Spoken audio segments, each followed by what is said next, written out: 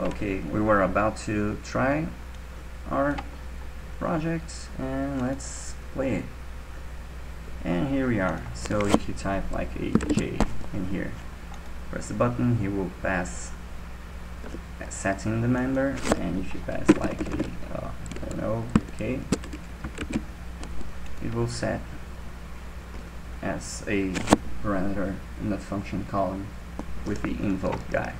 Okay, that was quite simple, but it worked, and with this invoke back and forward you can do a lot of cool things. I'll just show you quickly the test that I did when I was studying, just to show you a few different things you can do it.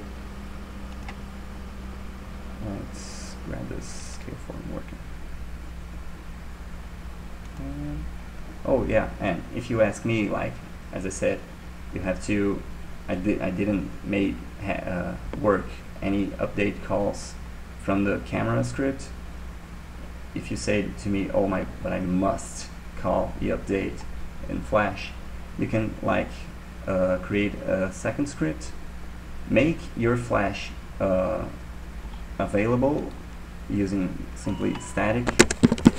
If you put this guy, oops, static, you can like call it from anywhere else, and you'll be able to, for instance, get another script and using the reference from this script call the Flash, and you can call the update from another script. Unfortunately, I don't know why it happens, but I tried a lot and nothing actually worked. So here what we have is this green guy over here is a movie clip standing on frame 1. We will pass it to the frame 2.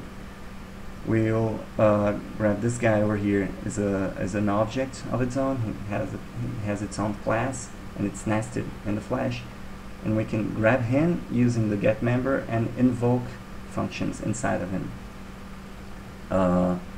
Here we have just a single guy that moves back and forth using twin light, and this guy here will rotate in the speed we set here after we click this button.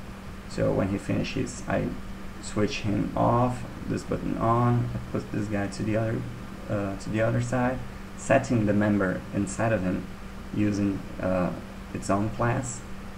I put the movie clip on frame 2. Now with this button here I can use a twin light to bring this guy around. And as an example of how the update would work, I set like a number in here, so it will increment it here through the update. Voila. And I call that guy again just for testing purposes. Okay, so there's a lot of cool things you can do.